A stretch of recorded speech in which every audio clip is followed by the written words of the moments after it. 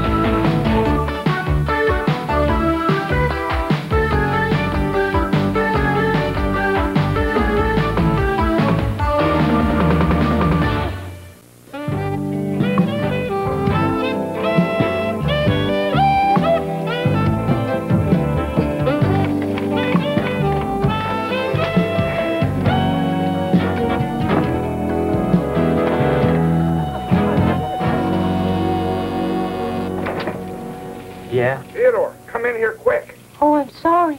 Mr. Cleaver has just left for lunch. Ta-ta. Gotta find Theodore Cleaver for me right away. Very important. Oh, ha, ha, ha, ha. I need to see Theodore. That's right. Okay. Theodore! Oh, my, glad I caught you. Not now, Clarence. I'm on my lunch hour. Forget it. Daddy wants to see us right away. Why does he need me around to chew you out? No one's getting chewed out this time, Theodore. Matter of fact, if my hunch is right, he's going to treat us to the biggest lunch we ever ate. Your dad? The man who leaves company pens for tips? He just got off the phone with the Merrywell people, and he was very excited. They actually went for your proposal? Ooh, I still wish you'd let me look it over. Hey, this is my baby. I'm not going to share the glory with anybody. How's my tie look? I don't like it. Hi, Daddy. Come in, boys. Hello, Mr. Rutherford. I'm glad you're here. I just got the word on the Merrywell account. So soon? Yes, and I must say I'm surprised by what I hear. I've just got to know which one of you boys put those figures together. Well, Theodore and I have done some fine work together in the past, but this baby is all mine.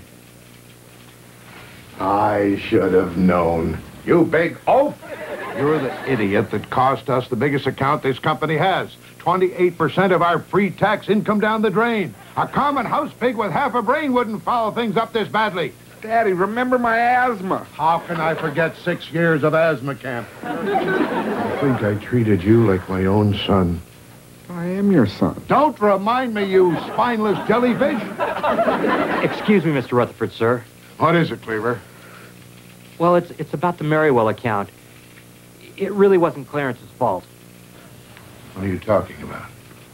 Well, sir, you see, I made some last-minute changes in the figures that Clarence wasn't aware of, so you can stop yelling at him. That true, son? Well, I guess. He says so. Yes, it's true, Mr. Rutherford.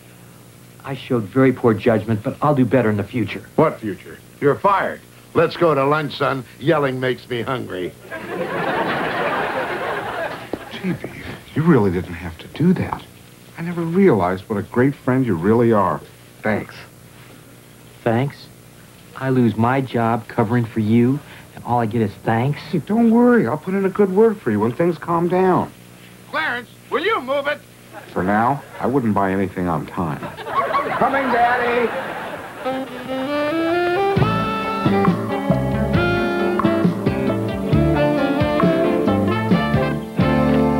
Hey, everyone. Hi, Kelly. I'm taking ticket orders for the school talent show. You and J.J. Rutherford? I heard you practicing last night.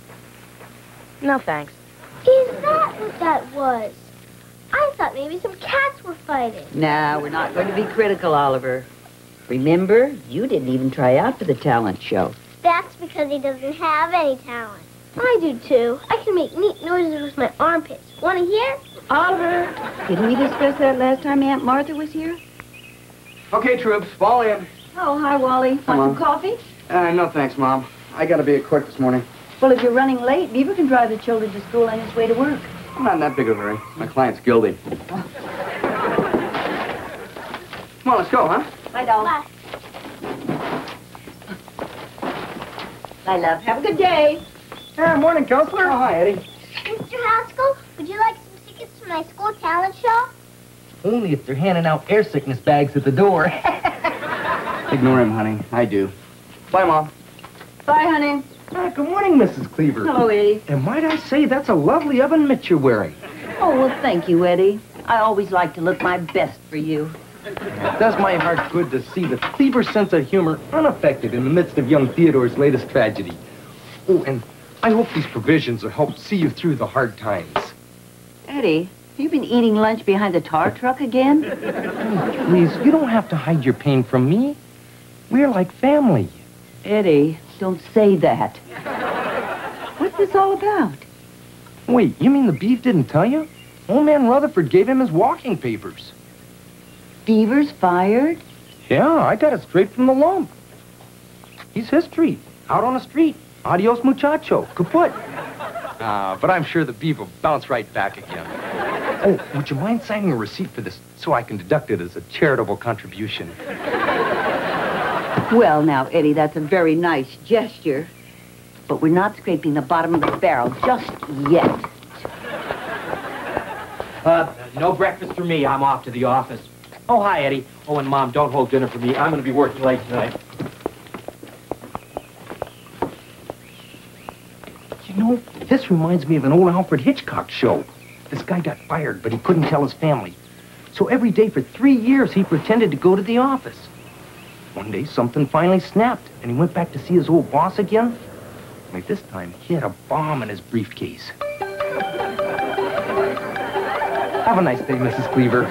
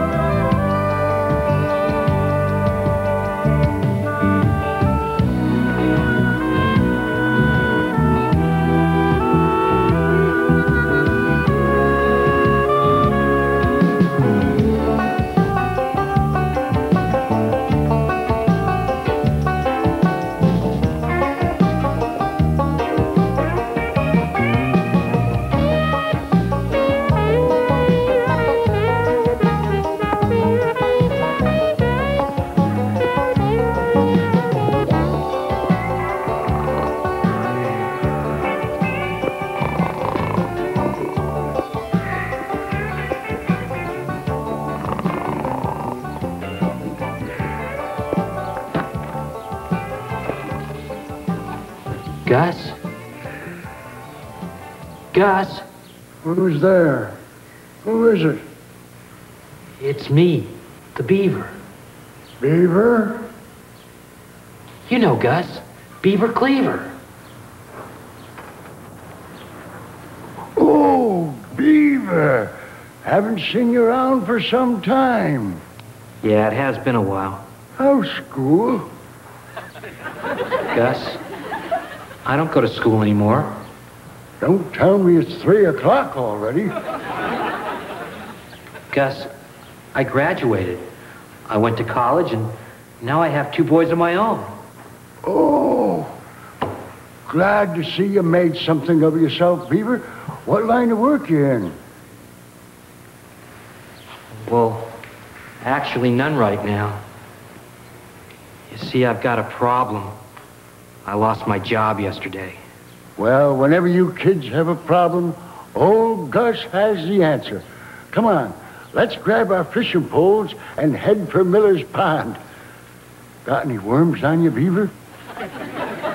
Sorry, Gus. It's not that simple anymore. I'm out of work because I took the blame for somebody else. Now I can't even face my own family.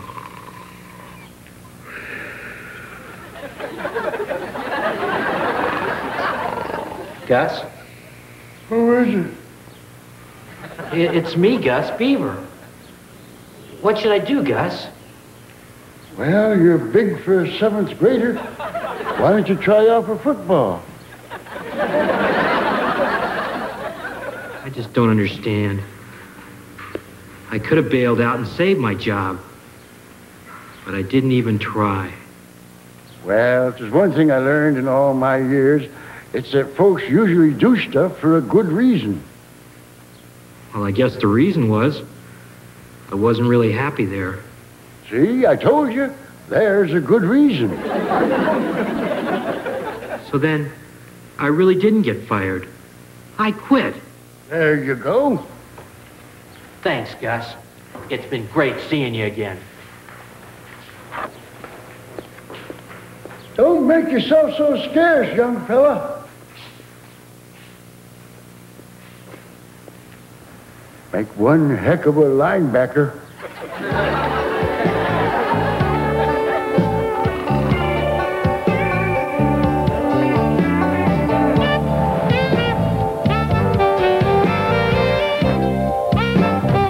How long do we gotta pretend we don't know Dad's pretending he's got a job?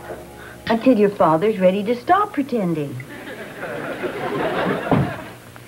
There's your dad.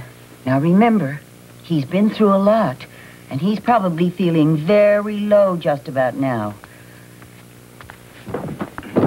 Daddy's home.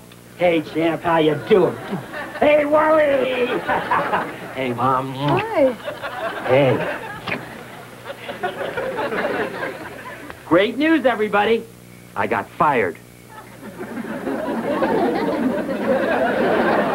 Oh, well, that is great news. Yeah. Oh, yeah, Sounds yeah, great, hey, Dad. that's terrific. Yeah, great. We knew you could do it, Dad. Glad to hear that. You guys don't seem very surprised. Well, actually, Eddie Haskell broke the good news to us this morning. Bee, what in the world happened between you and the Rutherfords? It doesn't matter. I can start fresh. New job, new challenge. The sky's the limit. Hey, Dad, why don't you be our school crossing guard? Mr. Sanders is colorblind, and he gets mixed up every time the light changes. Well, I'll keep it in mind, Ollie. But right now, I think I'm looking for a job that I'm a little more qualified for. Well, I hope you find one soon. I got a paper due next week on what my father does for a living. Oh, you do you?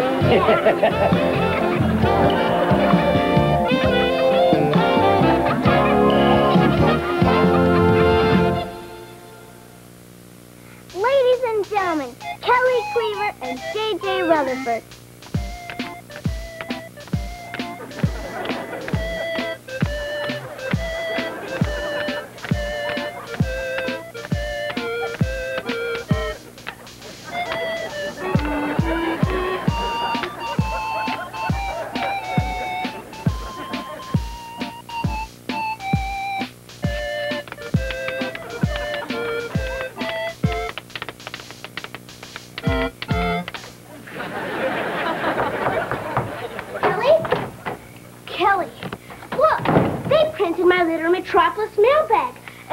Aunt Desware keep at dinner. Oh, excuse me. I didn't know she was here. Come on over when you're alone. Okay, Oliver Cleaver. What is this? Why have you been so mean to me lately? Don't pretend like you don't know nothing, JJ. I'm not pretending. I really don't know nothing. Yeah? Well, your dad made a real dumb mistake, and my dad took the blame so your dad wouldn't get into trouble. No way. My dad would never do that. Would so. Would not. Would so. Would not. Come on, we're not supposed to fight in the house. Okay, Cleaver, let's go settle this outside. You've got frog lungs. Oh! Hey, what's all the yelling down here? Nothing you have to know about, Dad. Mr. Cleaver, Oliver's been making up stories about my dad, and I'm a guest in your house. Tell her, Uncle Wally. Tell her what Dad told you when I wasn't supposed to be listening. JJ, I think that... Oh, I think I have to answer the door. Oh, hi, Lump. Hi. Are you ready, honey? We have dinner reservations at 7. Let me just get my books. Did you move yet? Oh, why? Because my dad said you wouldn't be able to live with yourself.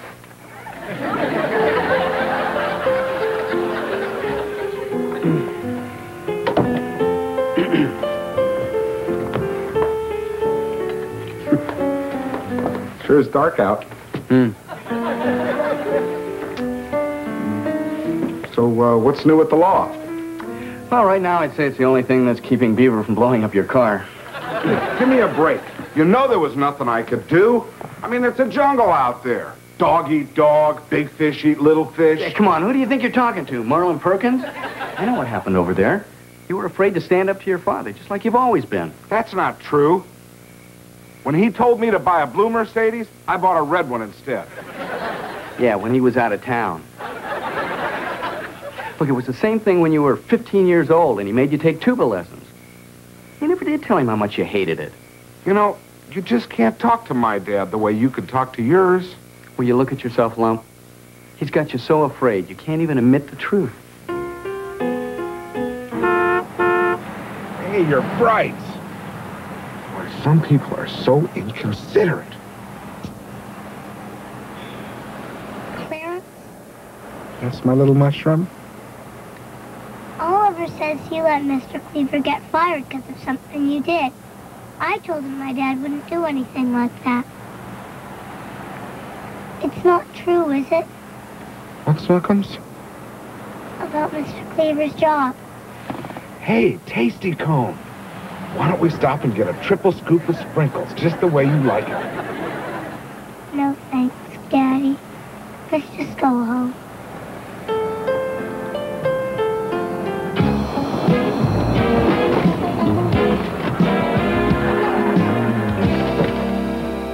Hey, babe. You rejoin the ranks of the working class? Or are you still a burden on society? I'm still between jobs, if that's what you mean, Eddie. Then kiss the ring of the man who's going to make life worth living again. Shouldn't you be out bribing a building inspector or something? I take care of them at Christmas. But I got big plans for you, Beef. I want you to head up a new division of Haskell Construction. I want you to be my new corporate spy. I don't even like James Bond movies. No sweat. All you gotta do is show up wearing a hard hat and then squeal like a pig if you see any of my employees ripping me off. I don't even dignify that offer with a response. Think about it, Beef. Things in your field are rough. Hey, my brother-in-law, the Sponge. He's been out of work for 2 years till I got him your old job. Eddie, why don't you find some guy that's fresh out of prison to do your dirty work? Okay, Squirt. You got principles. Thanks, Eddie. You'll learn.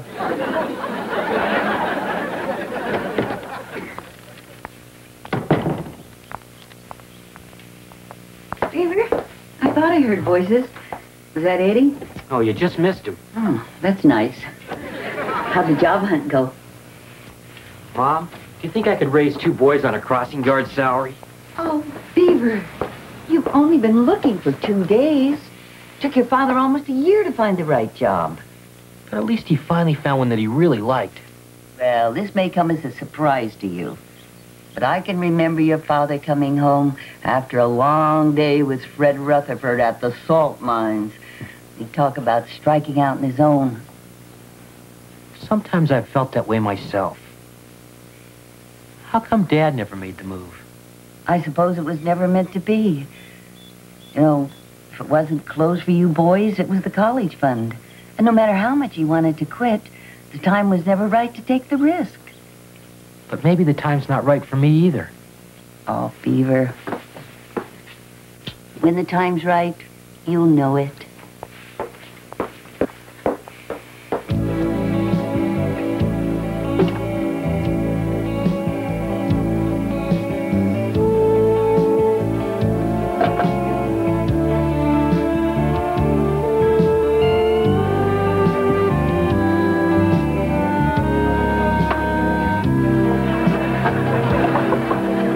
Theodore, can I come in? What do you want to do? Make sure I'm not taking any office supplies? Oh, no, I trust you. I just wish there was something that I could do for you. Like maybe a letter of recommendation or a low-interest loan. Anything. So here, Cleaver, might as well take your last paycheck. Save me the stamp. Thank you, Mr. Rutherford. Yeah, I'm sorry it had to turn out this way, Theodore, but I want you to understand I don't take this lightly. I liked your father because, well, he was a loyal friend, a hard worker, and a very average golfer. Too bad the only thing you inherited was the hitch in his swing. Daddy, you really shouldn't say those things about Theodore. Are you contradicting me? Well, in my opinion, he has a better business sense than most of the people in this company. Now, what do you know about it, you big lummox?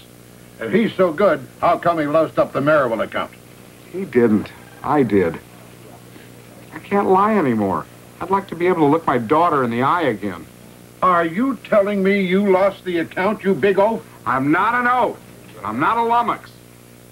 I'm a grown man with a family of my own. We're all human. You shouldn't fault somebody for trying to do the very best he can. And another thing, no more tuba lessons. Well, what can I say except it takes a big man to stand up to his father and a bigger man to admit his mistakes. I'm proud of you, son. Gee, thanks, Dad. You're fired. Fired? Cleaver? Welcome back. Teeing off at 3 o'clock. Care to join me? Thanks, Mr. Rutherford, but, no thanks. I really wasn't happy working for you. You're not supposed to be happy. You're supposed to be working. Well, you can call me a dreamer, but I'm going to try and find work where I can do both. Well, Cleaver, I respect your sunny optimism, no matter how boneheaded it is.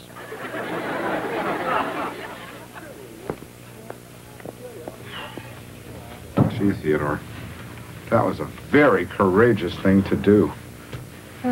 It was braver of you standing up to your father. Terrific. I'm courageous, you're brave, and we're both out of work. You know, Lumpy, I think you're looking at this all wrong. Oh, yeah? You don't make as much as I do. Did. Sometimes you have to take risks, even if the time isn't right. But I've been thinking about going into business for myself. Maybe it wouldn't be quite so scary if I had a partner. You mean me? Us?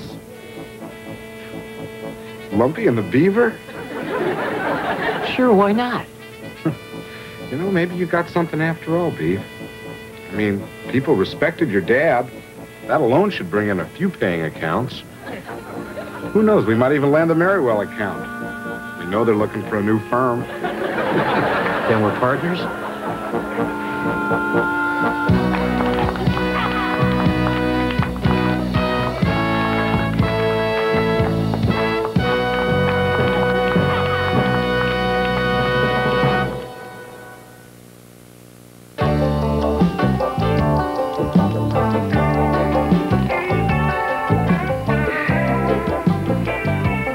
Gus? Gus? How you doing? Well, Hello there, Beaver. Find a job? No. As a matter of fact, I started my own business. Smart move. These your partners? No, these are my sons. This is Kip and this is Ollie. How about that? Beaver Cleaver's boys. Live long enough and you get to see everything. Lieutenant Gus, we were wondering if you'd join us down at Miller's Pond for a little fishing. I'd really like that, Kippy. But I'm afraid I made other plans.